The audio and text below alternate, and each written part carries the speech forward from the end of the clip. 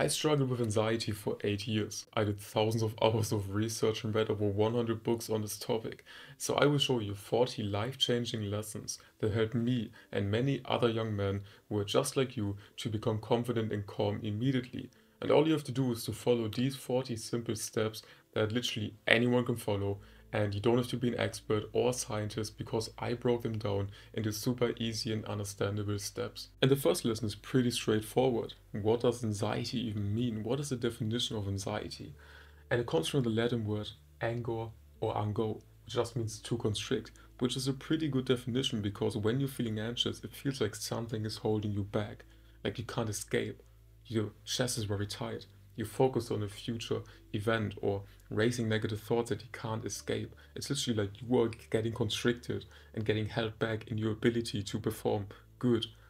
And if we look at the DSM-5, anxiety means the anticipation of danger, which is another pretty good definition. The second lesson is that anxiety is psychological. It's thoughts, it's emotions, it's behaviors, it's beliefs. But the third lesson is that it's also biologically. Hormones like cortisol and adrenaline and sleep, exercise, food, all of the biological things. Which brings me directly to the fourth lesson. It's also spiritual. If you disconnect from your true self, if you disconnect from your purpose in life and from the person that you're actually meant to be, you're going to feel anxiety and you're going to have an existential crisis. And the fifth lesson is that we are wired to feel anxious. It's literally just a coping survival mechanism. Without anxiety, we would have gone extinct millions of years ago. So don't hate your anxiety, embrace it. It's trying to protect you. Lesson number 6 is that anxiety comes from something which is called the cognitive model, which just suggests that anxiety comes from distorted thoughts. Number 7, people think that anxiety stems from avoidance. If you constantly avoid your anxiety, you're going to stay anxious because your brain is actually learning to associate what you feared of with something to avoid, which is just making your anxiety worse, and you're teaching your brain to stay stuck in this cycle, which just repeats itself over and over and over again, and then it becomes a self-fulfilling prophecy. Number 8 is a hidden emotional model, which is another theory, which basically just suggests that you have emotions deep down like trauma inside of you that didn't get processed, and now your body is staying stuck and your mind is staying stuck in survival mode.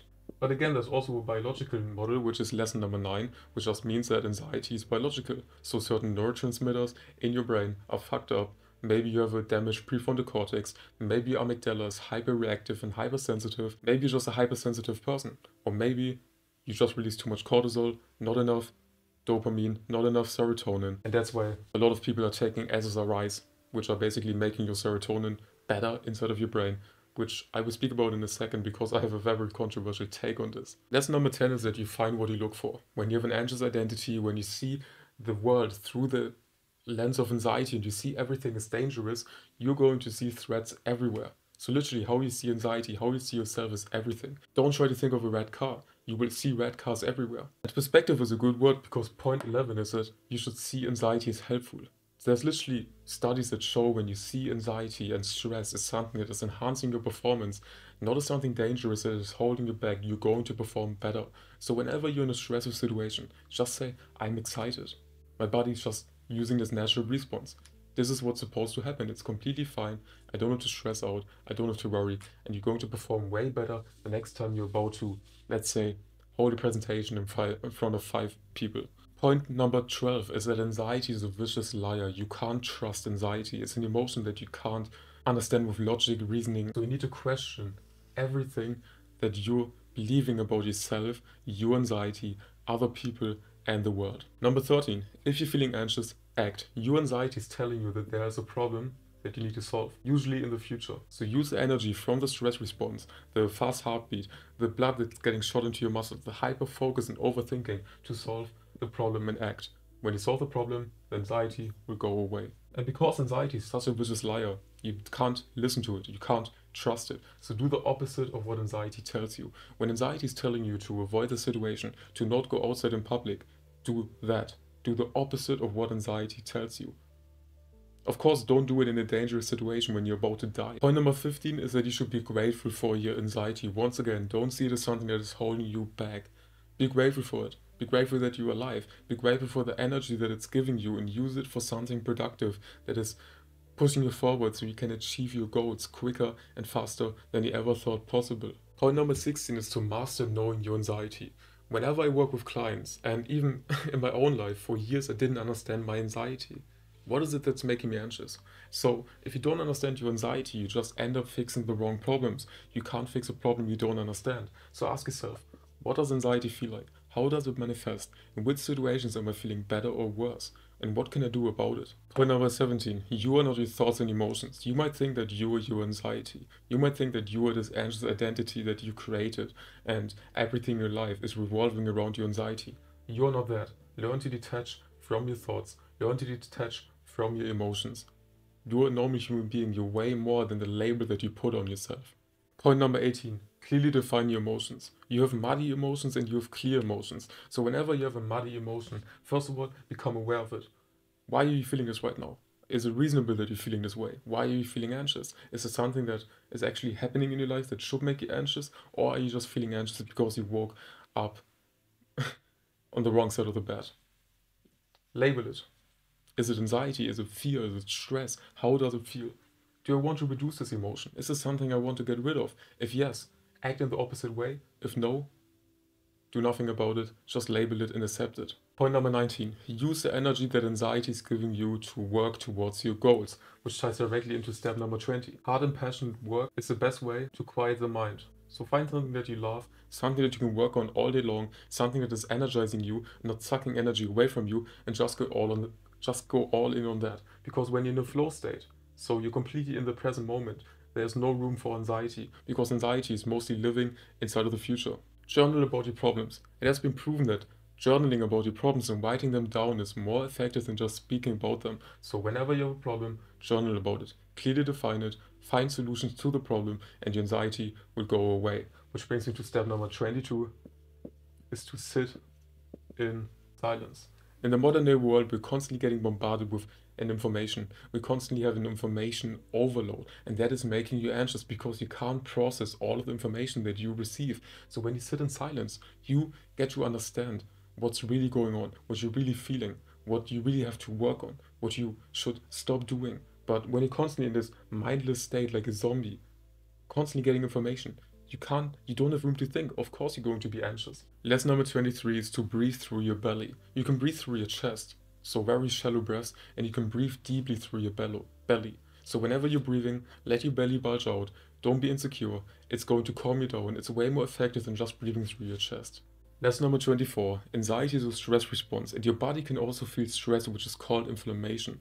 And your brain is directly connected to your gut. And when you have an inflammation inside of your gut, you can feel anxious, and it can be very, very bad and can last forever. In fact, if you've been feeling anxious and you don't really know why, because your life is kind of perfect, you have nothing to think about, it might be inflammation. So maybe consider changing your diet.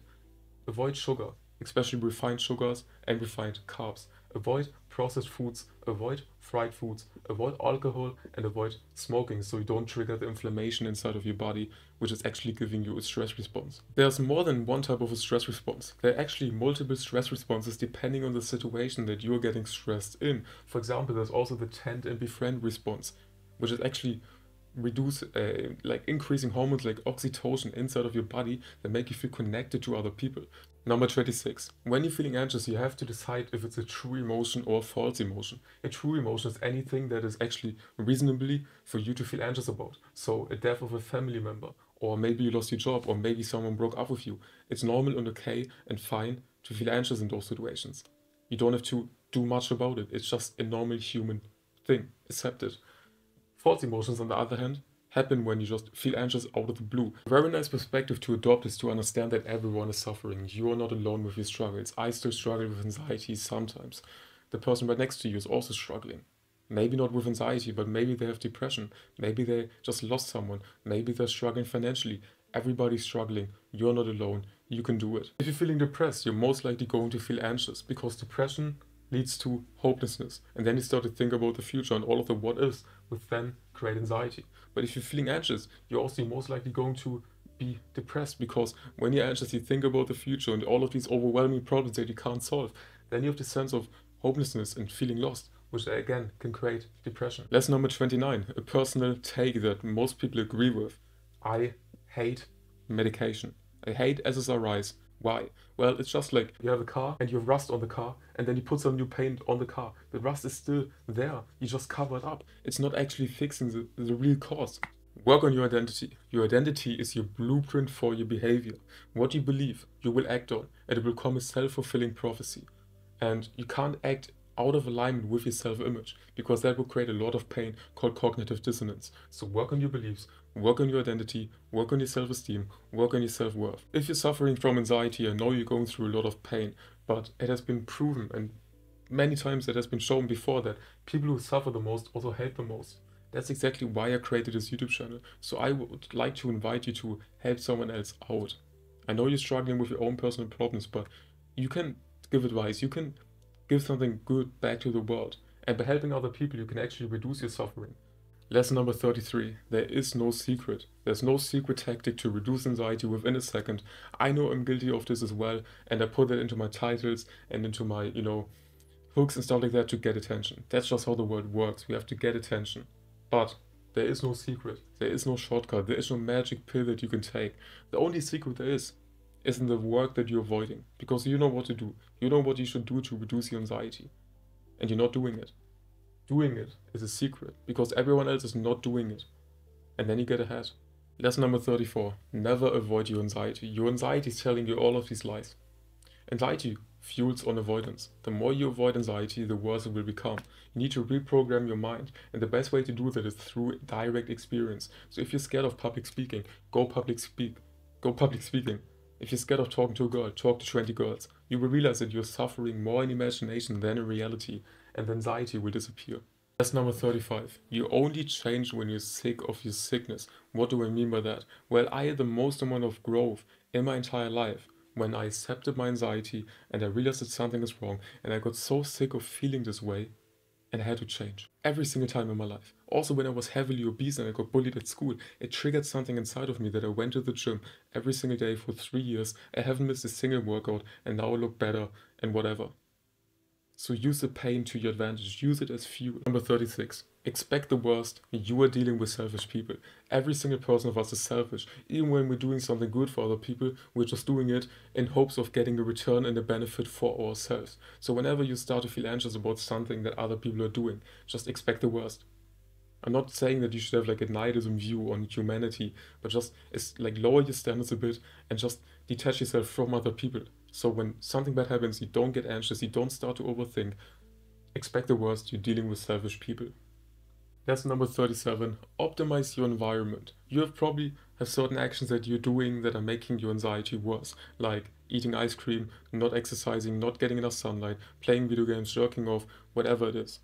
Optimize your environment. Just remove everything from your environment that is triggering you to do these bad habits and increase all of the things that you want to do in your environment. So example is, when I was addicted to video games, I got rid of my PlayStation, I plugged it out of my TV, and I put it away under my bed.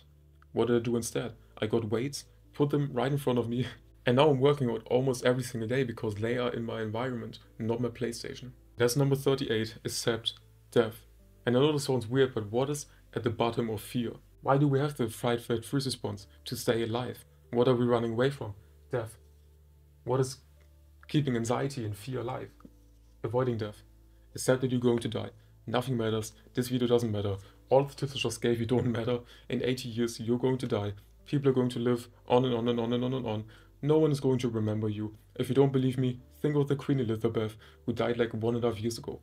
No one is speaking about her anymore. She was more influential than all of us combined. No one gives a shit. 39. You have to become he who can. Stop chasing goals, chase characters. You're not at the spot where you want to be right now. You're not confident and calm because you're not the person that deserves to be confident and calm.